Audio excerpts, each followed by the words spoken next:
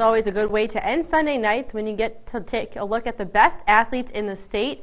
And we're talking about the great plays that they made last week in the postseason football and the beginning of the basketball season. So let's begin with number 5. It was semifinal week for football. An 11AA Mandan taking on Shanley.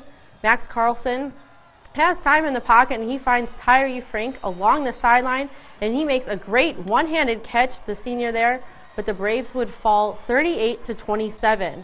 Number 4, it's Velva Drake Animus Garrison taking on Hillsborough Central Valley. A trip to the Dakota Bowl on the line. Peyton Bodine looking left, he changes his mind and directions and goes the opposite direction, and he takes it in for the touchdown, helping seal the deal for the Aggies, and they win 20-12, and they're heading back to Fargo for the first time since 2010. Number 3, it's a 9-man football this time. New Salem Almont looking to get to Fargo also.